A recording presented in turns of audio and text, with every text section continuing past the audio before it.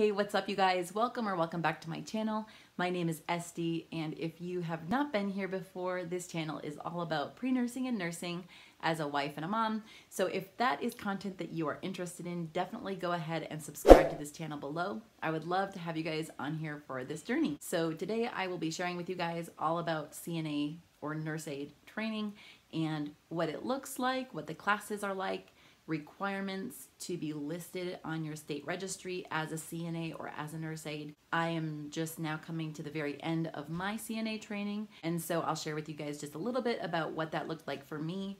We've had just a little bit of changes because of COVID regulations, but overall, pretty much everything I think is the same as normal. So today I'll share with you guys all those things, and let's just dive right in. So first of all, what exactly is a CNA or a nurse aide? A CNA is a certified nurse assistant, and this is somebody who typically is working in a healthcare setting underneath a registered nurse. Usually a CNA is working with patients, helping them with their activities of daily living, or sometimes they're called their ADLs. So a lot of times CNAs are working in long-term care facilities, so like for example nursing homes, and sometimes in hospitals, sometimes in home health care. I'm not personally planning to work as a CNA, although time will tell if I maybe will do that. But the reason that I got my CNA training is because it's required in my state to get into a registered nursing program, and so that's the reason that I'm doing it. But I think that it has been just an excellent training. I think that honestly it is an amazing baseline for nursing because you are learning all types of basic nursing skills. So let me just show you guys what our class looked like and what the content is like. So for my class, I have two different booklets. One booklet is the nurse aid pamphlet that basically goes over all of the skills that you are required to know in order to take the state test to become a nurse aid. So this is the list of 23 skills that we are required by the state to know completely, to pass off on in our class.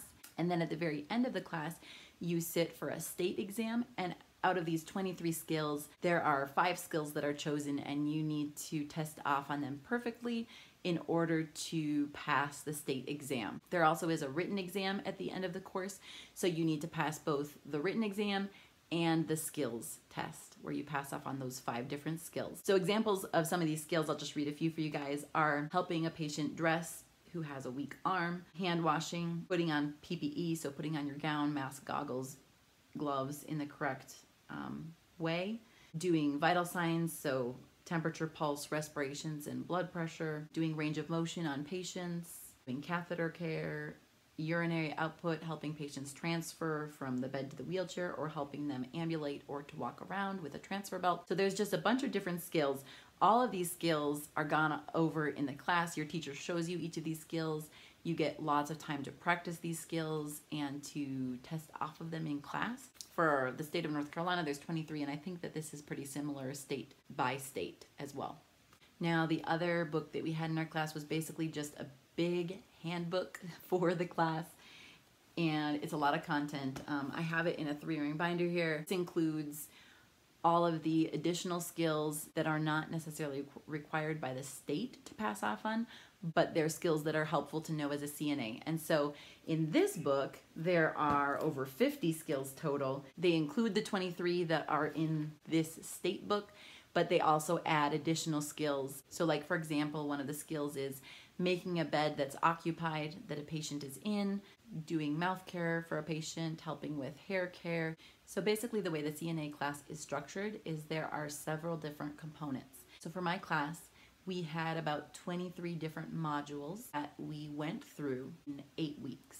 Now some classes are 8 weeks, some classes are 16 weeks, and it just depends on the school. But from what I understand, all CNA programs, you're required to have at least 169 hours of class and lab time. That is going to be the total amount of time that you put into the course, whether that's an 8-week course or a 16-week course. In my class, we had 23 modules in that span of 8 weeks.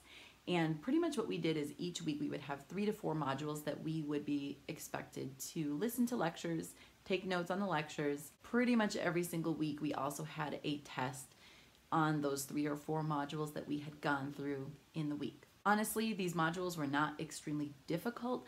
It was a lot of content and a lot of information. You're basically learning all about just the basics of patient care. And so you're learning about basic vital signs. You're learning about patient privacy and federal laws that you need to follow as a CNA. You learn about some of the conditions that you might see and what is normal to see in a patient and what is not normal to see. And so there's just a whole variety of different things that you're going through in this curriculum. So it is a lot of content, and I feel like it just takes a good chunk of time to just make sure that you get all that material and, you know, prepare for all of the skills for your class as well. So in my class, we had those lecture modules, we took notes, and then we had tests that, you know, tested all of that material. Then other than the lecture material, we had skills. And so the skills are where you're learning actually how to do things with the patient and for the patient. These skills are done during lab time, and our teacher would just show us exactly how these skills were done, and each skill has a series of steps that you need to follow. So our teacher would just go step by step, demonstrate every single skill to us, and then we were given time to practice those skills in the lab. We would do it either on each other or we would do it on the mannequins in the lab. We would just practice over and over and over, and then when we were ready, we would be able to check those skills off with our instructor. In the CNA class, you have to pass off the skills in class at least once, and then most of those skills you're also required to pass off in a clinical setting as well. So you've got your lecture portion, you have your skills portion, and then you also have a clinical component for a CNA training. So because of COVID, our clinicals, you know, were going to be in person at a nursing home facility, but that ended up not going through because of COVID.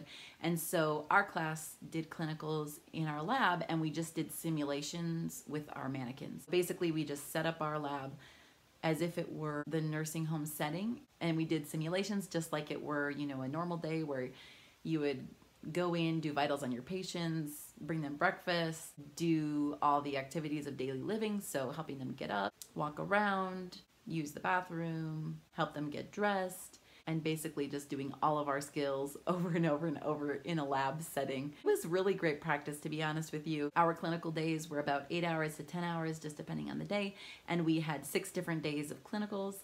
So we had a lot of time to really practice all of our skills over and over and over, and practice, you know, with different classmates, kind of pretending to be different patients. And so we got a lot of practice. It was great. So that's really what the CNA class looks like. And then once you finish the course, then you're able to sit for the state exam. The state exam consists of a written portion and a skills portion. And you also have the option of taking an oral test if you would rather not do the written test. But the written portion has 70 multiple choice questions, just testing you on all the material that you did in your class.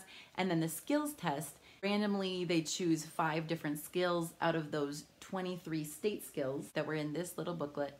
And they choose 5 of those skills, and you are required to pass off on those skills perfectly and do all the steps in the correct order in order to pass the exam and in order to be listed on the state registry. So that is, you know, basically what the CNA course entails. I would say it's been a really great experience for me. I think that it's given me a really great basis for nursing. We had a CPR certification during the whole process. We learned how to do vital signs like blood pressure, temperature, respirations, pulse, and all of these things have been just very helpful for me in terms of getting ready for a nursing program. I hope that that was helpful for you. If you enjoyed this video, definitely go ahead and like below, and you can subscribe to my channel for more content similar to this.